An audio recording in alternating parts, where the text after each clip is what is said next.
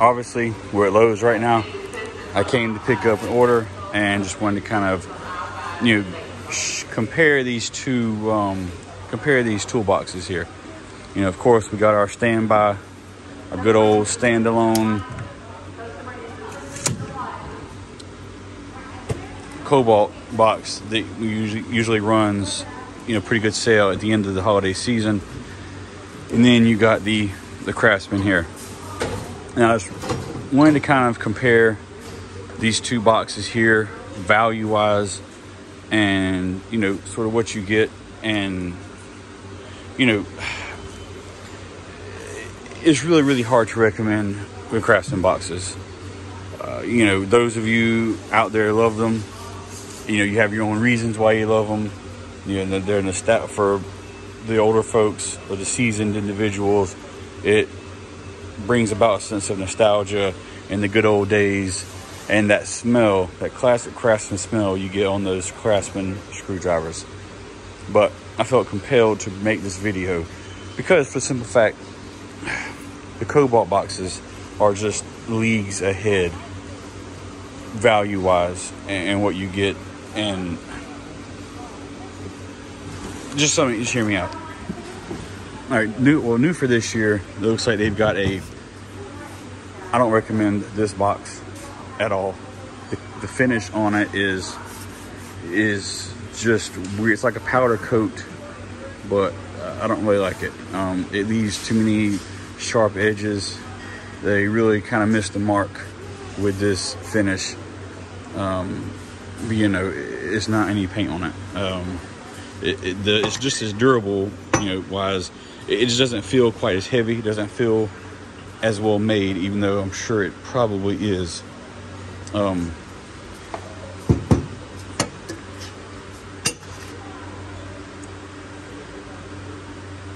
me see. Yeah, here's another one. Just maybe that one was just kind of rough. Yeah, that one, I don't know. I don't really like this. This is probably a little bit more chip resistant. Probably won't look as dirty as quick, but it just feels cheap. Doesn't feel solid. It doesn't. I don't know. Maybe it's just the paint finish that makes it feel a little bit more solid on the blue. It's nice you got a little breakaway key here. Just keeps it from sticking out so much. But back to what I was talking about with these Kobalt boxes. It just feels solid. There's no real like scratch places. This right here is solid. I mean, you can get your whole hand around it, get a nice grip on it. This here, it feels chintzy. It doesn't feel as nice in your hand as this. You get a nice sturdy, something with a lot of girth on it. And then you got here, it sounds like a door knocker. Whereas this, it just, I don't know, something just, it doesn't feel, this just feels more, you can feel the weight in your hand. You can just feel it. It feels a little bit better made. All right, now let's look at the price. This is $6.49 for the Kobalt. Now you do get, it's a 1,200 pound capacity. You get a 3-year warranty. You do have the built-in receptacle and power supply, and you get the drawer liners are included. And you get 5 by 2 inch casters. This is going to be the combo. You get 42 inches long, 18 inches deep. You got 13 drawers in total. Now, some of these drawers here, you should be able to fit a lot of your, you know, socket sets and whatnot. Now, all of your drawer liners are going to be in one pack, so you have to like put the drawer liners in each box, but at least they're all there. You get a couple different size drawers. You get some bigger ones, you get some skinnier ones. Some ones are a little more shallow, but at least they all come with drawer liners. Everything is polished. There's no snags, there's no cuts. There's nothing that you can accidentally scratch yourself on. which is nice. All right, let's look at the Craftsman. This is also, this is a 41 inch wide, but we'll call it 42 just to not split hairs. You also got a power strip up here at top. Also, well, in addition with the Kobalt, you've got a way to plug it in here, or you can plug, you know, you can snake another power strip on the other side if you want. This one looks like you only got the one power strip, access, or plug, if you will. This is a nice feature. I will say that you can unlock and lock your drawers with this knob here. May or may not be a real benefit, but it is a feature that the Kobalt does not have.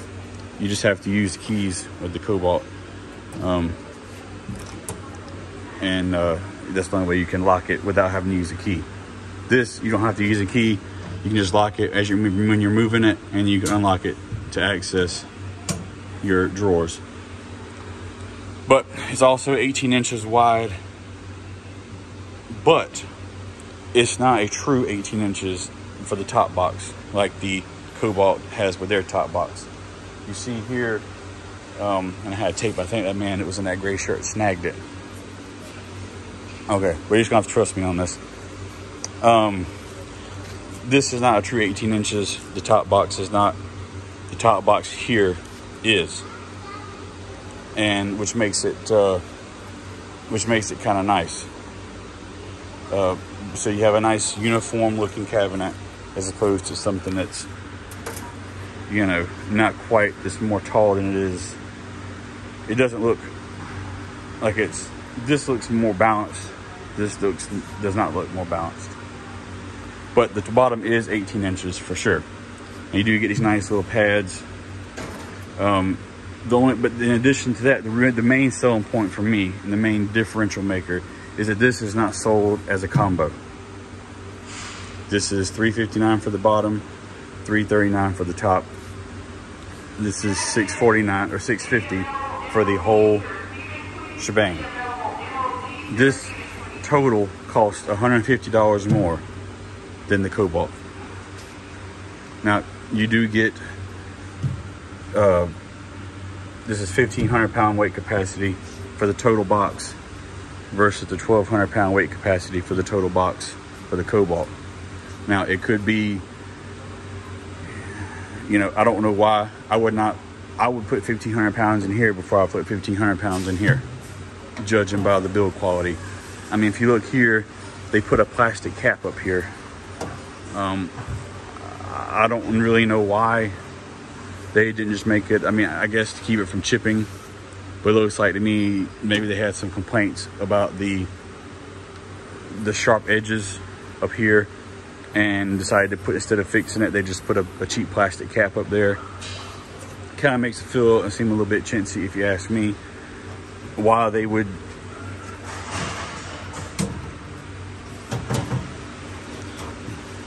put a cap up here and not caps on the end down here is beyond me. These can catch you for sure, whereas the Kobalt did the extra step and they capped this to where you're not catching stuff on it. And they also rolled this perfectly and painted it to where it's nice and non-snagging. That's pretty much it. I guess the only reason that you can hold this total holds more weight is because of the extra drawers that you get. That's the only thing I can think of. And I don't know why they would put it on here as like a total unit, but then not sell it as a combo. Maybe there is a combo price. I'm just not seeing it. They don't have it on here anywhere, and they're not advertising it anywhere else as a combo unit. They have everything individually, like the individual price up here. The only thing I do like is that you do have the bigger drawers, you know, for your circular. I don't know that you can put a worm drive saw in here, maybe, but really good for your side winders. You got some drawers for your bigger items as well. So they both have their pros and cons. It depends on what you're looking for.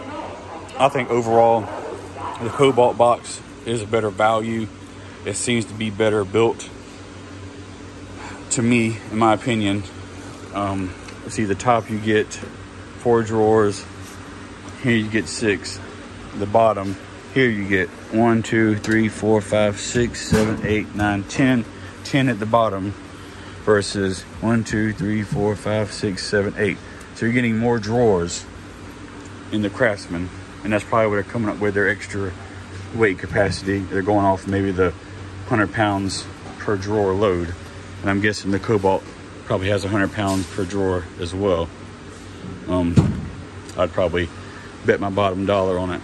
But looks wise, you can close this bad boy. We'll close this bad boy. The Kobalt is a little bit shorter than the Craftsman, not by much, and that may mean something to you if you plan on using the hutch area for storage. You know, you might can stand up some things up here instead of laying down and have a little bit more room. This one's got a couple of dents in it up here already. Get the manager to knock some dollars off for you. But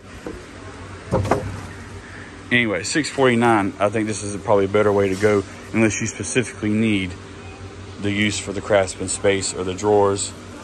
Maybe, you know, like for sure in a mechanic shop, you've got a lot of specialty tools.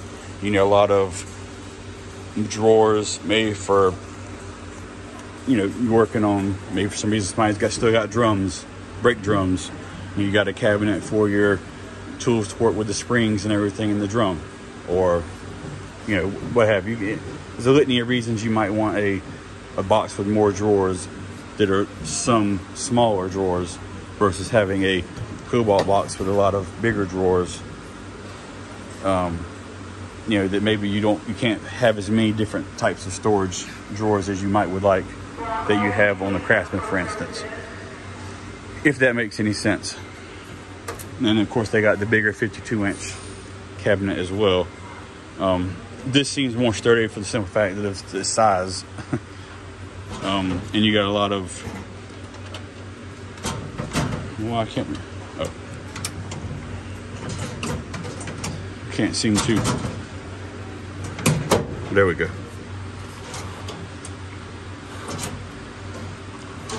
Like I said, this box seems to be a little bit better made, I guess maybe for the increased you know, weight, the size of the box. But still, you see it's just like swaying. I mean, I'm barely touching it. And I got the wheel locked, by the way. And you can see a lot of, this is problematic here. Let me zoom in for this. Look at the wheel. It's just,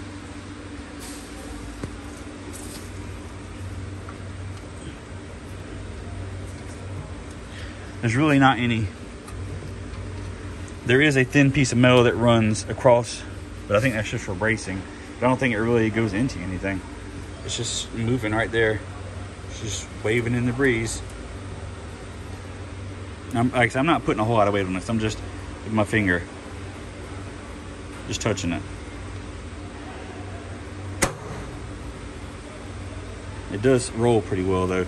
But, you know, if you're in and out, you know, this box is gonna move a little bit. And that, if you're moving it and you happen to hit something, maybe you're on the garage floor and you hit, you know, a little bump, you know, and you got some weight in this thing. Is that a point of concern?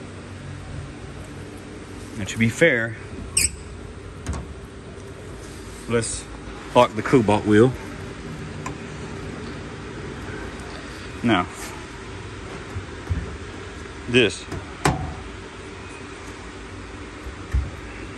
I mean, this not moving at all. Let's go back to this smaller Craftsman box. All right, look at that. Would you just look at it? Look. Let me zoom in. I'm just touching it with my finger. Look at that sway.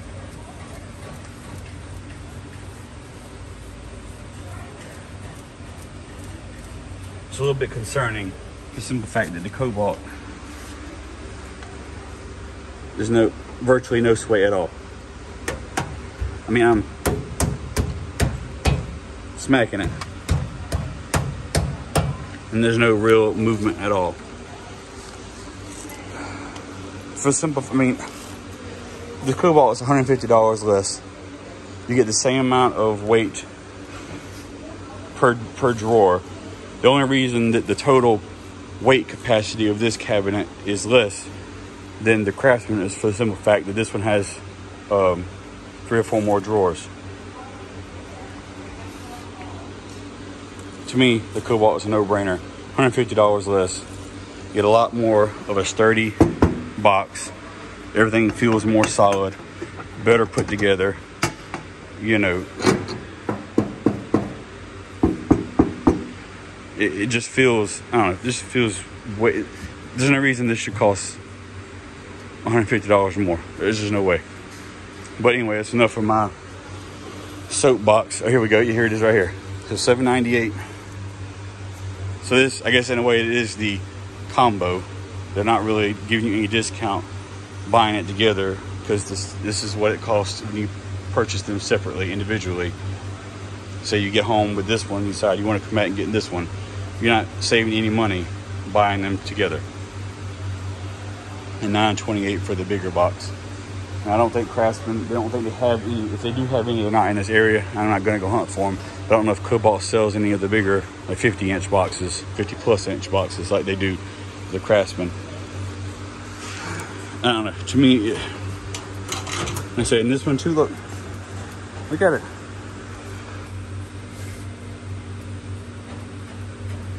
Look at it. It's like an earthquake in here. This just makes no sense. Why this box costs that much more than the Kobalt box? I mean, this one's moving some, but it's not warping like the other box did. I don't know, that's enough of this. All right, I got to get out of here. Just want to take a look at some of these. I'm not seeing any of the other colors. I really like to have seen a stainless Kobalt box over here, but again, they might have some down there, but I'm not going down there right now. I got to go. But I don't really recommend this box. It seems to be as solid as the blue one, but I just don't know if I like this. There's no paint on it. It's very thinly powder coated, and there's a lot of sharp edges. I don't think they did quite as well with the black box. It's a real nice textured finish. I'm just not feeling it. Definitely like the painted boxes better. This definitely feels on par with my Husky box. And this feels like, I think probably the Yukon from Harbor Freight is probably a better built cabinet than this. And with that, I'm out of here. What's up, Frosty?